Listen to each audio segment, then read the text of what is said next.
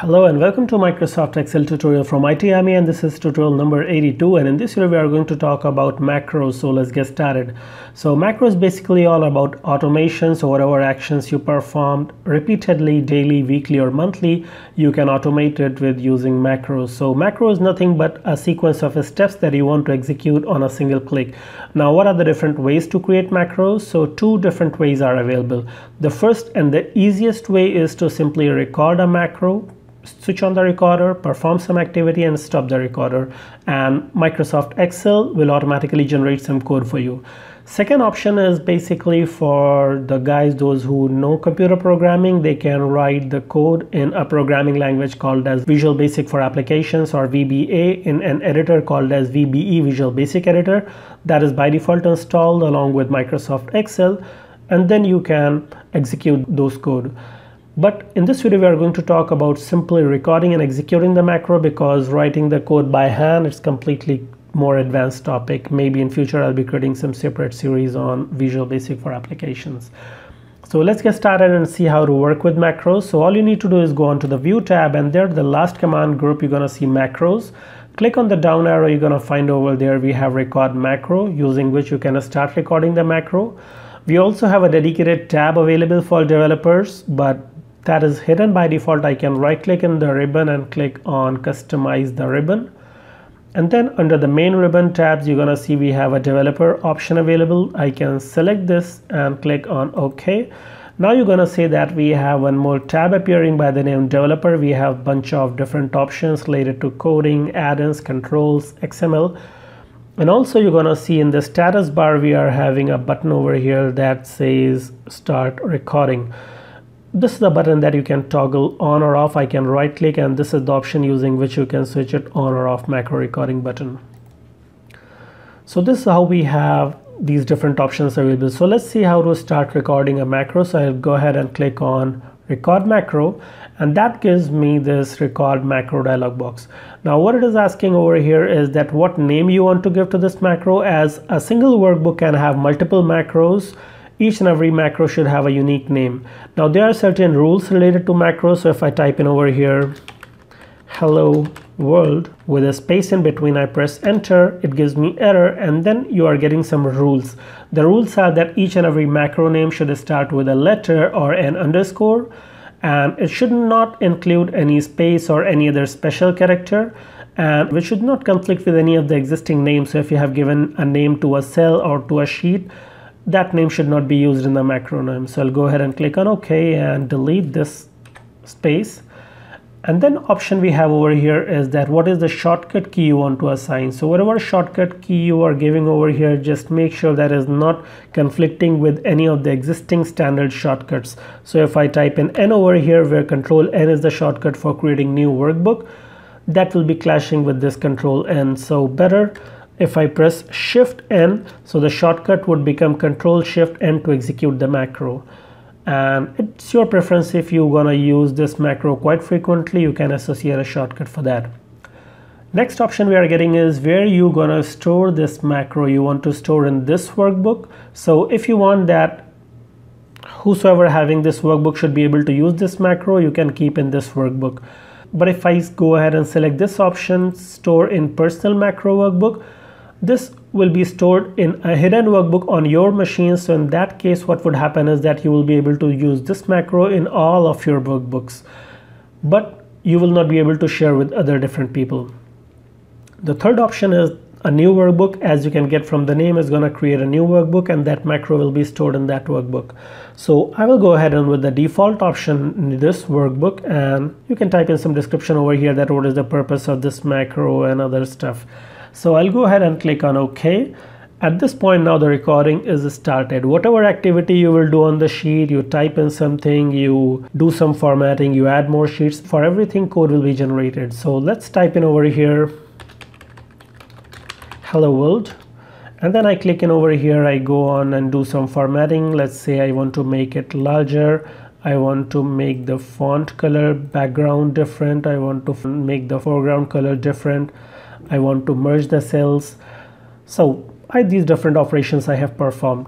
And that's all what I want to do, and now I want to stop the recording. So I can click on the stop button over here, or I can go on to the developer tab and I can click this stop button.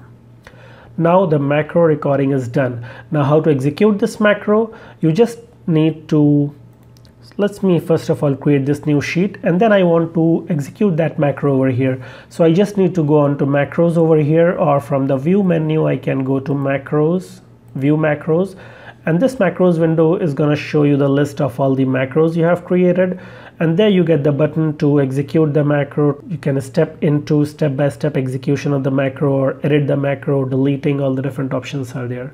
And you can also go to options to change the shortcut or description anytime. So now I want to run this macro. I'll click on run, and you can see within no time that activity happened. Now you might be thinking that Zeeshan, I can do all these things using copy and paste. Why should I go ahead with this macro? Definitely you can do with copy and paste, but the problem with copy and paste is you need to go to the source location and copy it and then paste it. So it may be different sheet or different workbook. Second thing is macro is not all about just typing content and formatting. Macro can also store information, like when you create a sheet or add a column, remove a column, add a row, remove a row, any kind of operation you're performing, it can do recording for that thing.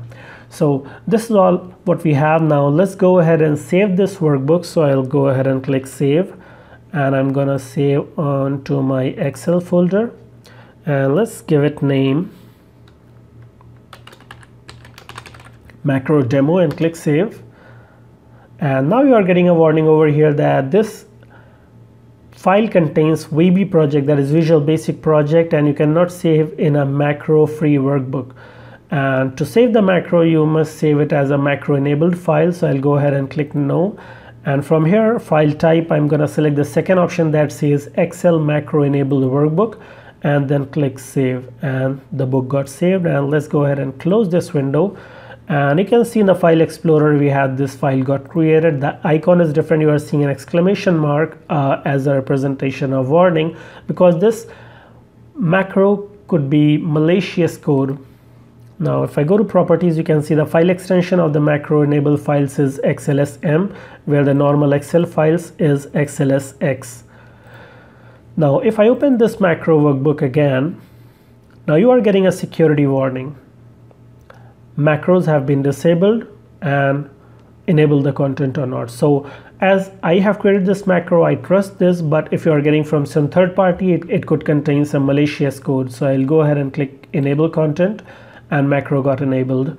So now you'll be able to run the macro. Now if you want to configure these options related to macro security, you can go on to developer tab and click on macro security, and here we have different options. You want to disable all the macros, you want to disable macros with notification, as we got the notification over here, or you want to disable all the macros except the digitally signed macros. So if anyone has digitally signed the macro, it will be enabled by default. The last option is the least secure option that says enable all the macros. So I will go ahead with the default one and click cancel. So these are the different settings available for macro security. Now you might be thinking that what are the different ways to execute a macro? The only way as of now we talked about is you go to macros and select the macro and click run. Other option is that you can add it to the ribbon. I can click in over here and I say more commands, go on to show the macros only, and then you're gonna see over here we have a macro. I can click on add and click on OK, and then it gets added over here. You can also definitely add to the ribbon also, but I'm adding it to the quick access toolbar. So now let's execute it one time more. I go on over here and click on this button, and macro got executed. So this is how we can do this macro. Now the problem with this is that this customization you have done, this is on your machine. If anyone else get this workbook, he's not gonna see this button over here. So what we want is that some kind of interface within my workbook, and when I click on those buttons, this action should happen. So for that purpose, what we can do is we can add a command button.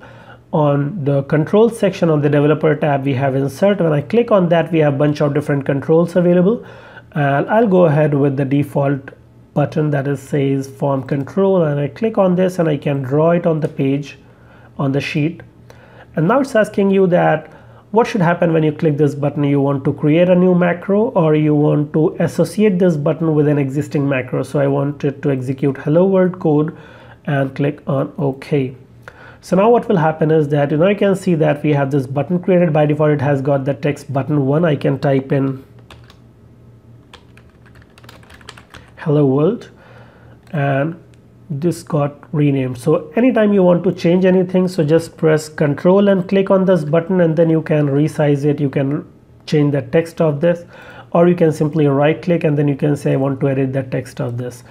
If you simply left click on this, then this macro will get executed. So if I click on this, and you can see that macro got executed.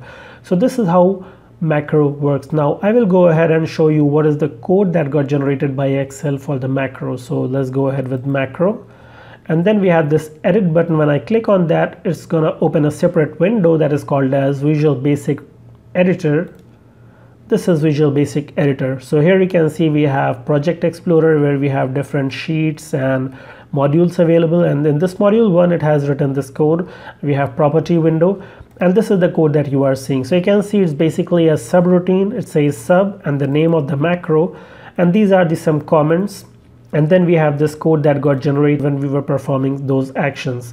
So it's not pretty difficult to understand. You can see from here it says range of C1.select. That in simple language means that select the cell C1.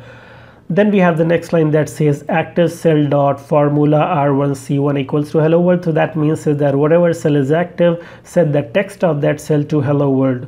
So this is what we have the code. It is changing the font size, and a lot of other stuff is going on, that whatever we did during the recording, selecting the cells from C1 to E1, and then we perform the merge operation. So this is what the code we have, and anytime you can come back and you can do the modification if required. And now I'll go ahead and close this window. So this is how we record a macro. Now what if you want to have relative macro? So what I mean to say is that you might have seen that whenever I click this button, it always go to the same location C1 and perform some activity. Sometimes it happens that we want to have the relative macro, that wherever my cursor is, whatever cell is active, perform the activity over there. So in that case, we can use relative macros. So let's say if I have some sheet over here of students' attendance, and then what I want over here is that when I click on the button, it should enter over here present or absent. So this thing I want to do with the macro. So what I can do is that I want to say that now whenever you do the recording of the macro, use relative referencing, that is in reference to the active cell. So if I click in this over here, it's a toggle button. You can toggle it on or off. And then if I say record macro, and then I'm going to name it mark present and click on OK. And now record is on. I can say capital P for present and press enter key, and that's it what I want, and click stop recording. Next recording I want to have for absent, I'll again click record macro,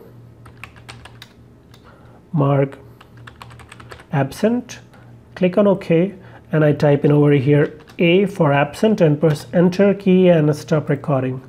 So these are the two activities I have performed. Now I want to add a button over here to this sheet. So if I click on this button, it would mark as absent or present.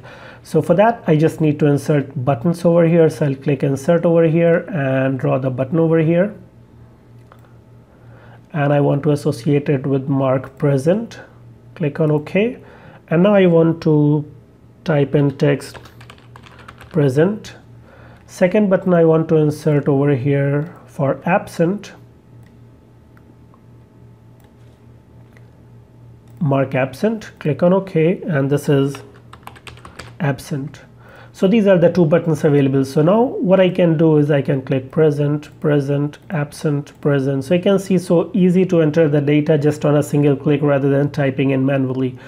So this is a simple example where you can do the automation, and you can do a lot of more stuff. If you know programming, you can definitely write more complex code. So this is all about macros. Hope you like this video. If you have any other questions or comments, please post in the comment section below, and don't forget to subscribe. See you in the next video.